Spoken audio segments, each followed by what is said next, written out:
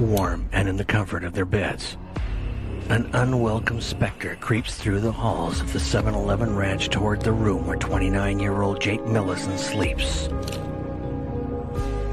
Little does anyone know, Jake is about to disappear without a trace. This is a small town. These things don't happen here. The local authorities are at a loss. It's like Jake Millison has just vanished into thin air. After days of unanswered calls, Jake's friends begin a frantic search for the jiu-jitsu enthusiast, but begin to fear the worst. When people disappear the way that this kind of went down, you know that something's happened to them. A statewide hunt begins, but the truth lies closer to home than anyone suspects.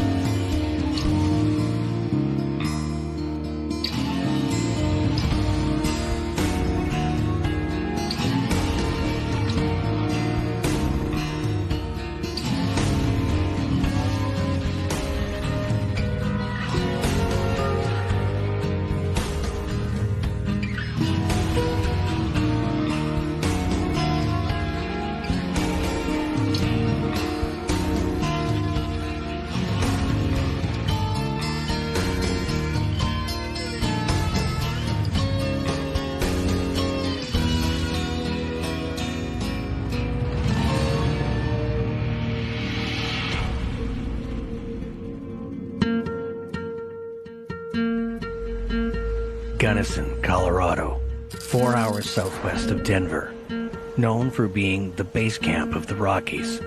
This picture-perfect town of 6,600 souls is one of the state's best-kept secrets.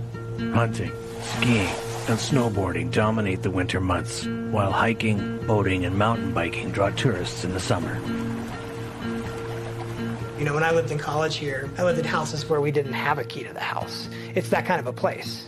It's pretty safe. The crime rate's pretty low. I mean, I think the most crime that you deal with is domestic disturbances and stolen bikes. Several minutes outside of Gunnison, in Parlin, Colorado, is the 7-Eleven Ranch, a sprawling 700-acre property located on the western slope of the Rockies.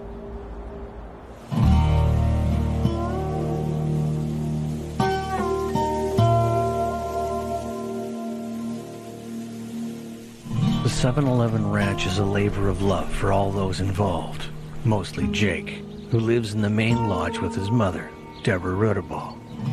As a fit young man with an interest in jiu-jitsu and mixed martial arts, the bulk of the work falls onto his shoulders. Deborah begins working at the 7-Eleven Ranch in the late 1980s, after moving to the area from Ohio with Jake, her daughter Stephanie, and then-husband, Ray. It isn't long before Deborah falls in love with the ranch's owner, Marion 𝗞𝗶𝗹𝗏𝗏. Deborah divorces Ray, who moves to New Mexico, while she and the children stay in Gunnison.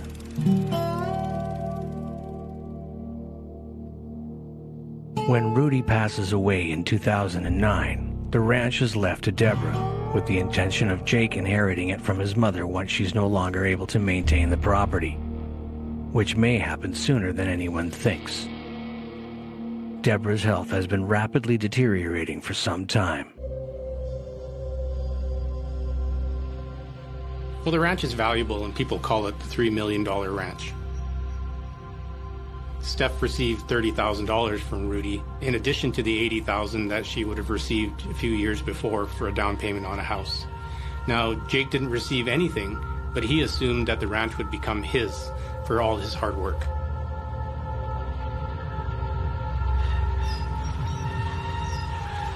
With Rudy gone, the 7-Eleven Ranch falls into a state of disrepair.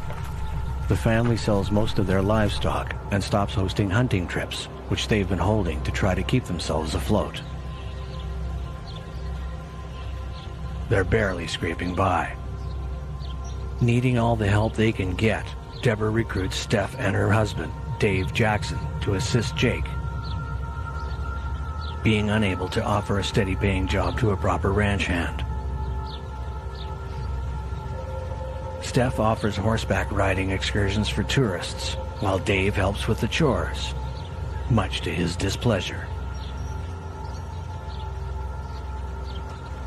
Jake and Steph haven't really gotten along, very well in the past while, and that sort of translated over into his relationship with Dave. The only reason they all go to the ranch and they all work hard together is to support their mom, Deborah. Jake wants to leave the property behind, but struggles with his decision to do so. He doesn't earn an income for his work, so he's always on the lookout for odd jobs, not only to sustain himself, but the failing ranch as well. Jake picks up work cutting and selling firewood, and finds a part-time gig for a landscaping company. According to his family, he also allegedly sells psychedelic mushrooms and comes up with a plan to grow and then sell marijuana to college students. Jake relishes his free time. He enjoys camping, he collects motorcycles, and he continues training in jiu-jitsu. He was very dedicated to training, and it's kind of interesting because I don't think he had a big athletic background prior to that. It was interesting to see him kind of get with the program and understand jiu-jitsu and get pretty good at it, actually. He had a good mind for it, which is, in jiu-jitsu, it's very strategic and very leverage-based.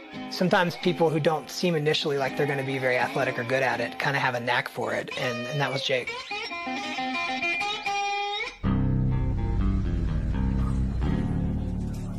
He spends his hard-earned nights off at the local dive bar, enjoying the company of his lifelong friends.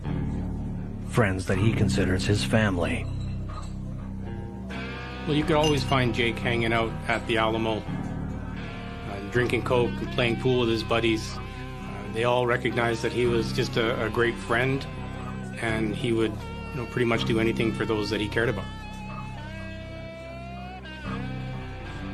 He wasn't overly vocal about things. He definitely didn't talk unless he kind of knew what he was talking about. It wasn't somebody to kind of project or have a lot of bravado. As he got more into the gym, he did open up more and was more talkative and stuff like that. But I think, what most of his friends would say about him and what I knew of him is he was a reserved guy. But nonetheless, he came off as really intelligent. He was a very curious person, and so I think he was really into things like podcasts and educating himself, and he was a really smart guy.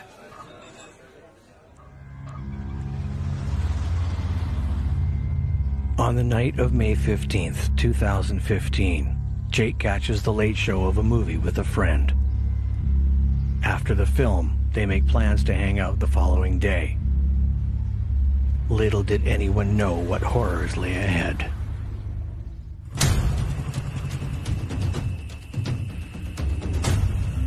Jake returns home to the place made up of his very blood, sweat, and tears. He heads into his room through the quiet lodge, where he relaxes for a few hours. He texts a friend about music sometime around 2:30 in the morning. Then, Jake turns out the lights and goes to sleep. Around 3:17 a.m., Steph, in her own home miles from the ranch, receives a mysterious text message that reads, "It's time to play."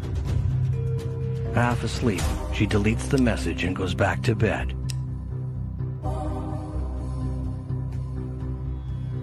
In the early morning hours of May 16th, 2015, while the rest of the household slumbers, an unwelcome specter creeps down the halls of the 7-Eleven ranch with one thing on their mind: ending Jake Millison's life. Like a ghost passing undetected through the halls, the unknown assailant finds their way into Jake's room, where he sleeps peacefully. Once inside, they draw their weapon, aiming it square at Jake's head, ready to take his life. But a misstep against the creaky wooden floors causes Jake to stir. As his eyes adjust to the room, it becomes painfully clear there's someone else inside the room with him. Someone with a gun.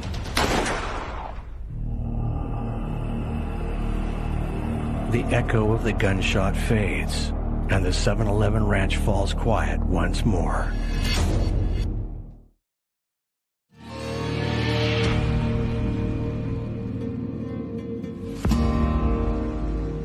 Gunnison, Colorado. Population of just over 6,600. The small town and its surrounding counties are mostly comprised of blue-collar workers. Farmers and ranchers who know the true meaning of a penny saved is a penny earned.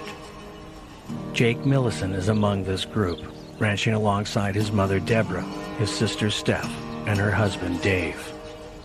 To make ends meet, Jake also cuts wood and allegedly sells mushrooms, since the ranch doesn't provide him with an income until he inherits it. The day of May 16th, 2015, Jake Millison has plans to meet up with his friends, taking a much-needed reprieve from being one of the only workers at the 7-Eleven ranch, where he lives with Deborah. But when Jake doesn't show, his friends begin to worry. They've been a pretty tight-knit group of friends ever since Jake convinced Deborah that homeschooling wasn't for him. So when he doesn't show up, they know it's not like him and they believe something is wrong.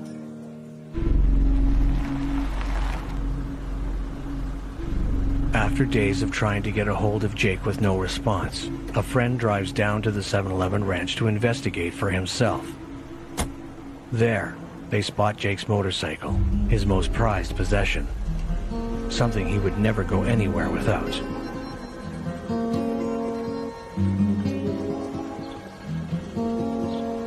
Jake's friend finds Deborah in the horse corral, working harder than ever before.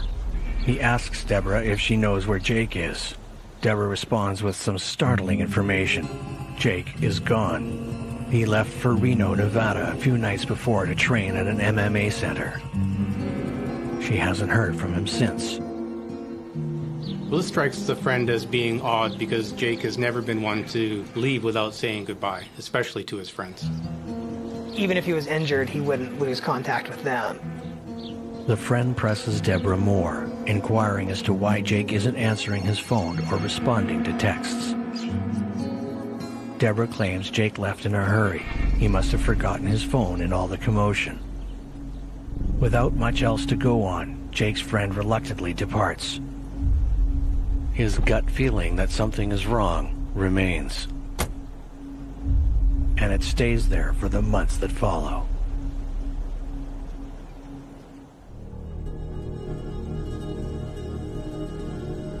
Jake's friends call the 7-Eleven ranch regularly, refusing to give up on Jake. But Deborah's answer is always the same. She tells them she'll let them know when she hears from him. Judging by what happened here, they were about as good of friends as you could possibly ask for. I mean, the things that they did and the way that they went above and beyond is, I've never seen anything like that. And I mean, I just hope that I have friends that are that loyal to me, you know? Months pass. Jake's friends continue to call Deborah looking for updates, but get nowhere. With their anxiety regarding Jake's whereabouts growing more with every passing day, they make the decision to contact the local authorities. Well, this really isn't an open and shut case. There's so much more beneath the surface that needs to be discovered. So they have a very specific set of circumstances that need to fall into place. With respect to accepting missing persons reports, likely Jake's mother would have been responsible for making that report, and if she's not prepared to make it, then they don't have an official complaint.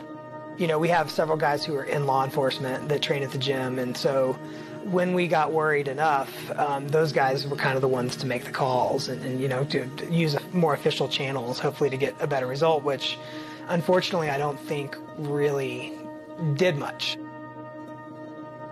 Investigators call the ranch and speak with Deborah, but Deborah tells them the same information as she tells Jake's friends. She isn't concerned for his whereabouts because, according to her, he's not missing. Jake's friends refuse to believe Deborah's statement. They know their friend better than anyone. Jake's friends demand a missing persons case be opened and that an investigation into Jake's disappearance get underway immediately. But police tell them that isn't possible. Only Jake's family can open one. And with Deborah's insistence that Jake is fine, that's simply not in the cards.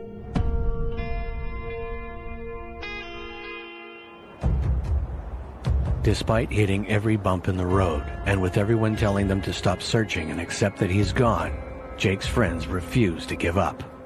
They call the police in the 7-Eleven ranch so often that the authorities and Steph tell them to stop. But they don't. Yeah, those are the type of people you want in your corner when something goes bad, the ones who will have your back, so to speak. And if only one of them had been around when all this happened, maybe Jake would still be around. Jake's friends know something has happened to Jake, something nefarious. But as weeks melt into months with no leads, no evidence, and Deborah's refusal to file a missing persons report, Jake's friends begin to wonder if there isn't a sliver of truth in the idea that Jake left.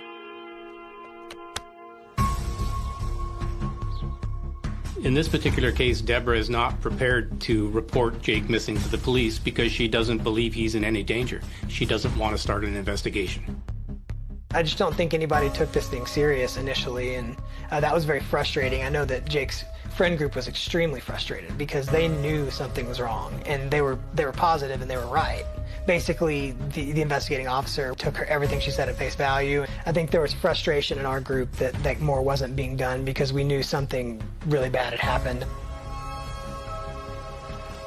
Jake's friends remain vigilant, even as they try to live as normal a life as possible while dedicating every free moment in their quest to find their friend.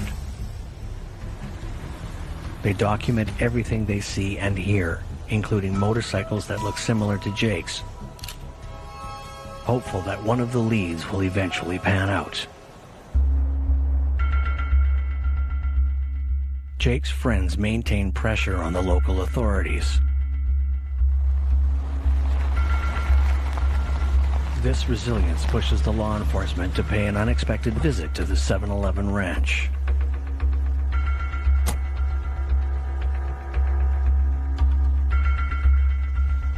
Deborah reiterates that Jake left of his own free will, that nothing suspicious is happening at the ranch. She says leaving on a whim and disappearing without a trace is common for Jake. He's done it several times before, and she's confident he'll do it again.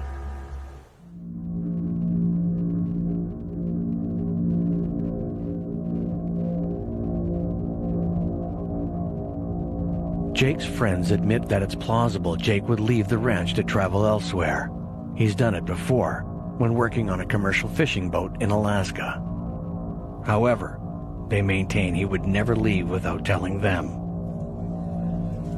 Well, his friends find it hard to believe, knowing Jake the way they do, that he would ever leave without saying goodbye, and that's the one sticking point for them. With nothing else to go on, local authorities let the case fall at the wayside.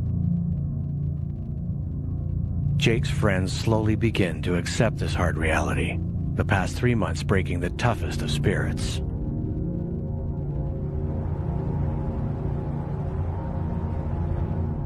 Then one day, the case into Jake's disappearance is given new life. 3 months after Jake's friends last hear from him, his mother, Deborah, finally reports him missing. However, Deborah's filing of the report isn't all good news. She comes bearing shocking information. She insists that Jake's involvement with MMA introduced him to the wrong crowd and led him to selling drugs. She implies that he likely got in over his head and is in witness protection, in hiding, or perhaps even dead. Jake's friends could take this news 2 different ways. It's good news in the sense that Deborah has finally filed a missing persons report and an investigation can get underway. On the other hand, there's information that's brought forward that to them doesn't seem at all like the person they knew in Jake, and they find that very disturbing. She sort of posited that he had become involved through the gym with a bunch of negative influences and that he was maybe even selling drugs or something like that. It was kind of hilarious because, you know, we have students in almost every law enforcement branch in the county training with us. It just felt like we were being slandered by people who don't know us. Even with Deborah's startling revelations, Jake's friends are quick to dismiss Deborah's illegal substances claims. They know their friend. He didn't do drugs. Instead of dwelling on Deborah's statement, they focus their efforts on starting the Where is Jake Millison Facebook page, encouraging others to submit tips or any other information that may be useful, no matter how big or small.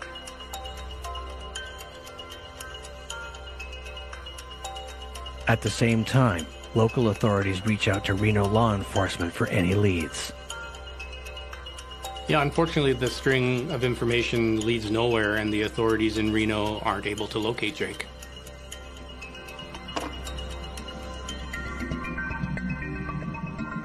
The Facebook page grows in popularity, with hundreds of tips coming in. Jake's friends sort through every single message, relaying all the promising information to police. But nothing can be substantiated. It's another dead end. However, small pieces of the puzzle begin to come together, including one that implicates Deborah's insistence that Jake is selling mushrooms. Could that claim be true? Is it possible that a rival dealer follows him home on the night of May 15th, desperate to settle a score? Or is this a crime that hits closer to home? 2 years after Jake Millison's disappearance, at the 7-Eleven ranch, Deborah, Dave, and Steph now understand how much Jake did around the property. The three of them have been working themselves down to their bones since his disappearance, with most of the work falling on Dave. Tensions are running high. Wits are at their end. Steph and Dave's marriage is at a standstill. It's around this time that Dave and a farmhand make a gruesome discovery. Is the mystery of Jake's disappearance finally going to be solved?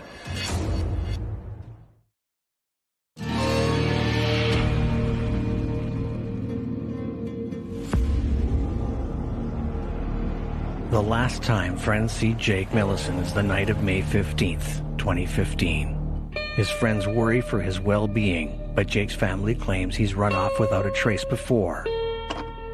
It takes 3 months for Jake's mother, Deborah, to officially report him as missing. Yet, even with the case open, the investigation is at a standstill. With no leads into his whereabouts except that he may be in Reno, Nevada, authorities are left to grasp at straws. It just didn't sound like in the realm of reality that he would do that without talking to me or to one of the other coaches, and so we knew that that just wasn't true. But everything changes when 2 years after Jake's disappearance, Dave and a farmhand uncover what looks to be a body hidden under a pile of manure on the ranch.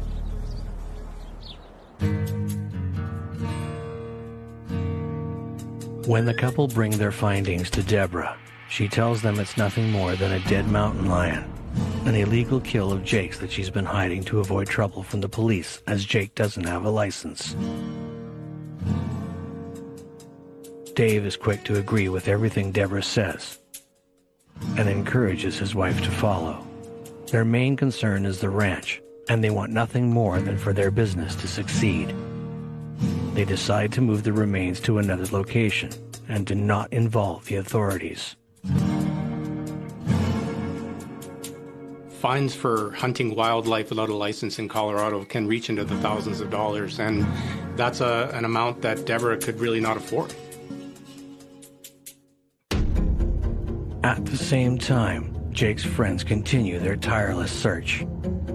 They set up a Facebook page for that very purpose, to gather tips and clues to his whereabouts.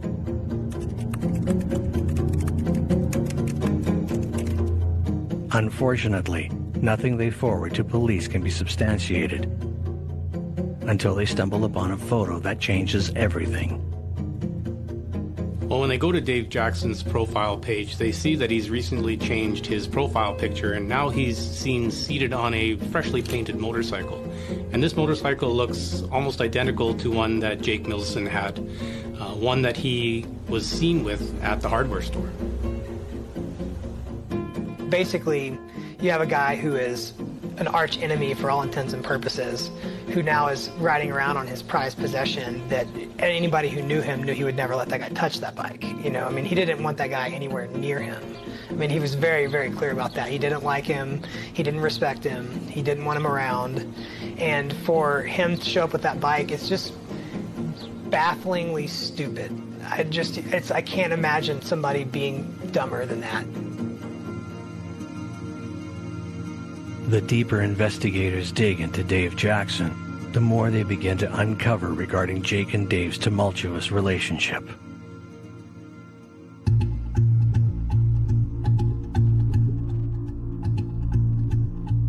An incident report filed by Jake details his account of a day in 2013 when tempers flared between Dave and himself.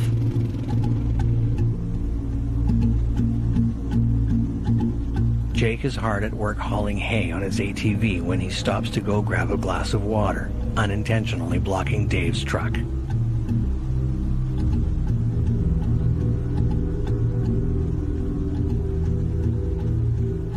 Jake reasons that he'll only be gone for a minute, so he thinks nothing of it. However, upon his return, Dave is livid, claiming that Jake is blocking his truck on purpose. The two men have a screaming match.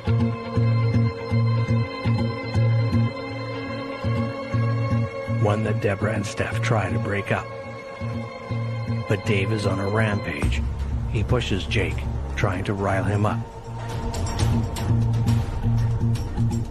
But Jake refuses to fight. So in one last desperate show of power, Dave reveals a gun tucked away at his hip.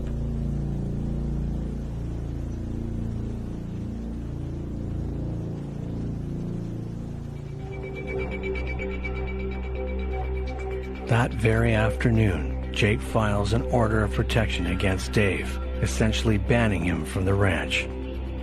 However, Jake withdraws the complaint days later, aware that he's unable to tend to the ranch by himself. As much as they don't get along, Jake needs Dave's help. Deborah makes a rule from that point on. The two men are not allowed to be within close proximity of each other. This seems to do the trick for a while. But the tensions between the two men never truly dissipate. Instead, they fester, building into a hatred so deep that Jake's friends don't bat a lash when they discover evidence that suggests Dave may have had something to do with Jake's disappearance. The motorcycles, the past altercations, now we have a clear motive. Did Jake flee after getting involved with the wrong crowd? Could Jake's alleged stint of selling mushrooms have put him in the crosshairs of a rival dealer? Is it possible that Jake subdues his attacker thanks to his extensive MMA training and buries the body somewhere in the vast 700 acres of the 7-Eleven ranch? Then, under the veil of night, he leaves everything behind, fearful for his life and the life of his friends. With two theories and not enough evidence to back up either, the case reaches an impasse.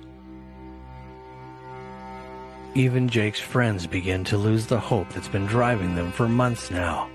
Still, they remain in contact with police and maintain the Facebook page, once a hotbed for tips, now mostly serving as a virtual memory book for their dear friend, whose whereabouts they may never come to find. The memory of Jake Millison begins to fade away, no matter how hard his friends fight to keep him alive. It became kind of hard to believe that it hadn't been solved, or that more hadn't been done after a while. And I mean, kind of the years stacked up. It took a few years to figure this out, and it's one of those things that could have just faded away, and you could have just been a missing person, and everybody kind of forgets about it and moves on. But thank God, there was a group of people who stuck with it and didn't just let up. I think everybody agreed that something bad had happened and that something needed to be done, and it was just a question of how do you get that done, and what does that look like. And fortunately his friends just wouldn't let it go. Policing agencies in small towns often suffer from a lack of resources or perhaps a lack of experience in their officers. So when an investigation such as a homicide investigation like this needs to be undertaken, they're often a little overwhelmed. So in this particular case, they've had to call in the Colorado Bureau of Investigation, the CBI. And at that point, that's when the investigation really kicks into high gear.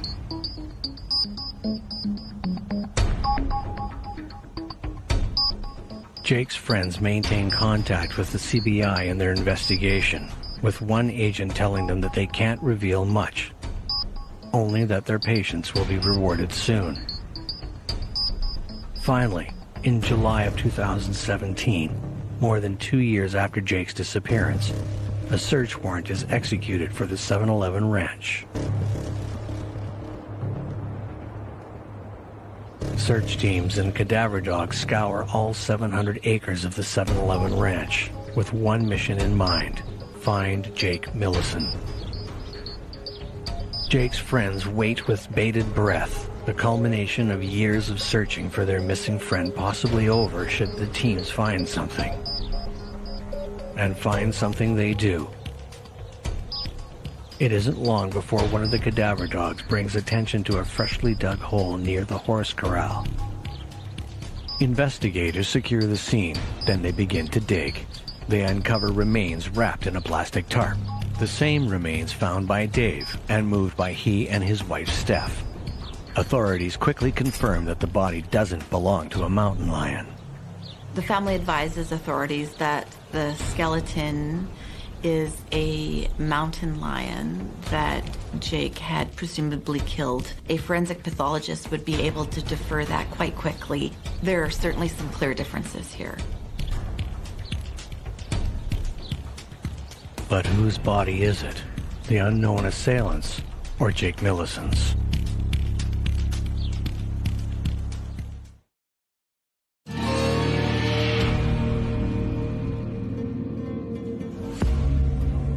Jake Millison has been missing for over 2 years. His family doesn't seem to care, but his friends, his chosen family, haven't given up. It's their determination that leads to a search warrant being executed at the 7-Eleven ranch, Jake's home that he shares with his mother. When a body is found on the property, the worst fears of Jake's friends are confirmed. The body belongs to Jake.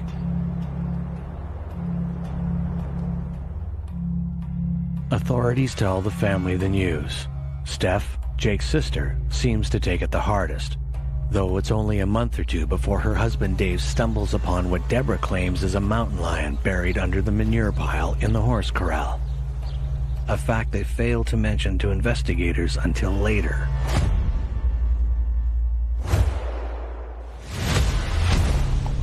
The .357 caliber bullet that was recovered within his skull was believed to be shot at a close range.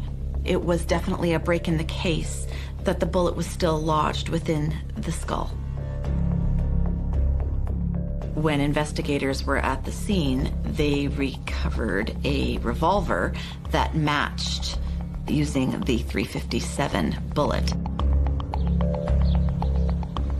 Given that Jake's body is found on the ranch, authorities are able to pinpoint that Jake's murderer is likely one of his family members. They begin questioning Dave, Steph, and Deborah separately. The CBI circles Dave, the tension between him and Jake, the altercation where Dave brandishes a weapon, and the fact that Dave's been seen around town driving Jake's motorcycle seems to make him their main suspect. But Dave is adamant he has no involvement. The scenario of Dave, potentially sneaking into the ranch and killing Jake can't be substantiated. The same goes for the theory of a rival drug dealer. Really, they have no evidence to proceed any further, and they're really at a standstill. Even with the discovery of Jake's body and a possible suspect within their grasp, the case remains unsolved.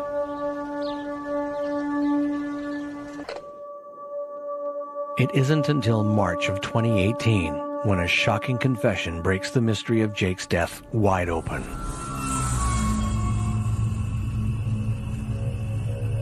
No one could anticipate what happens next.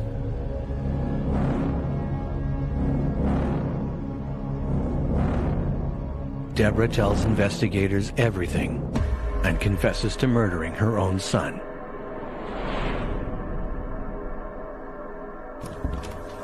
Deborah returns home the night of May 15th, 2015, after a full shift at her day job, only to discover the task she's asked Jake to do is incomplete.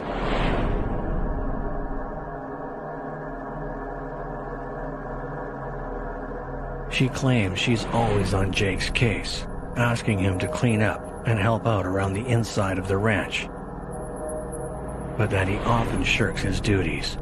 This incomplete task is her last straw. Deborah snaps. She waits until her son returns home, allowing her rage to consume her. Deborah and Jake have been fighting non-stop over who would inherit the ranch after Deborah's passing.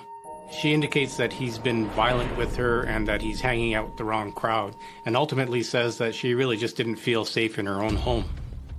Deborah ultimately made the decision to take Jake's life.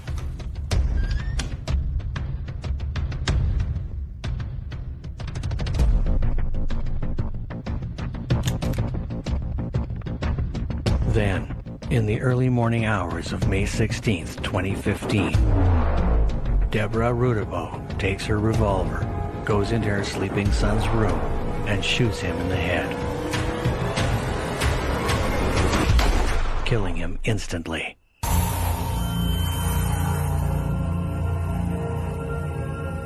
She claims to have then wrapped his body in a plastic tarp and dragged him outside, where she uses tow straps and a winch attached to an ATV to drive him out to the body's original location, under the manure pile in the horse corral. The details that she gives police in her confession are extremely specific, not only about how she killed her son, but also about how she disposed of the body. So certainly it shows intent and is enough to justify a charge of first-degree murder.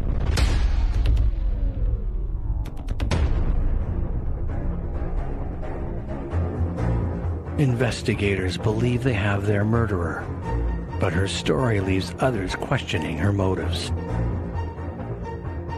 She wasn't a big lady. Jake was, 175, 170 pounds. It just doesn't seem to me like a frail older woman is going to be able to do those things by herself. She underwent gallbladder surgery 9 days prior. She's claiming that 9 days post gallbladder surgery, she murdered her 170-pound MMA fighting son, Jake, and moved his body all by herself. It's inconceivable that that's actually what happened. Even Jake's father, Ray Millison, tells police that no matter how bad the situation may have been, he couldn't see Deborah killing her own son. With Deborah's health failing by the hour, is it possible she's protecting the actual murderer?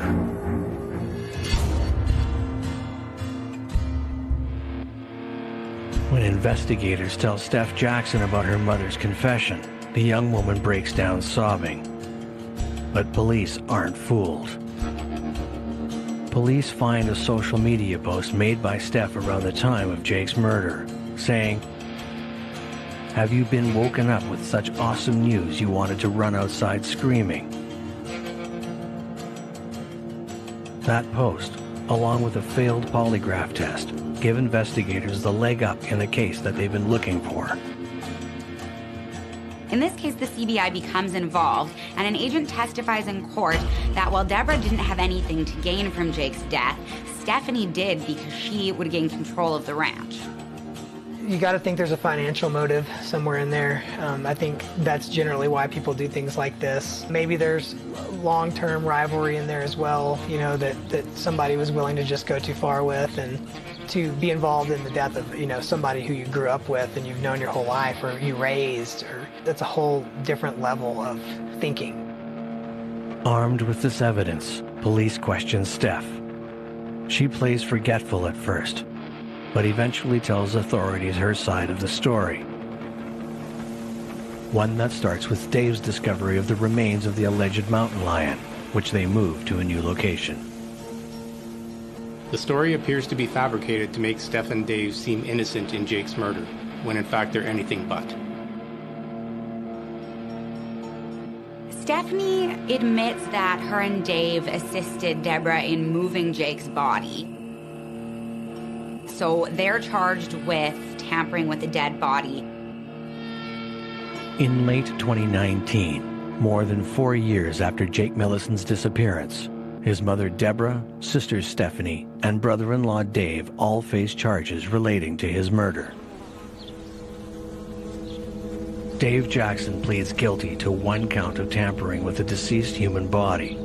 He receives a 10-year sentence and will be eligible for parole in 2023. Stephanie Jackson pleads guilty to a single count of tampering with a dead body. She receives the maximum sentence of 24 years in prison and will be eligible for parole in 2029. 𝗂𝗶𝗹𝗶𝗿 pleads guilty to second-degree murder and receives a 40-year sentence. She dies in prison in November of 2019. Many people believe she takes the fall because she knows she's dying. But whether she pulled the trigger or not, nobody really knows for sure. It's a secret she takes to her grave. I could see a world where a mother, upon losing one child in violent circumstances, might still protect the other child and might still want to ensure that that child has some life left.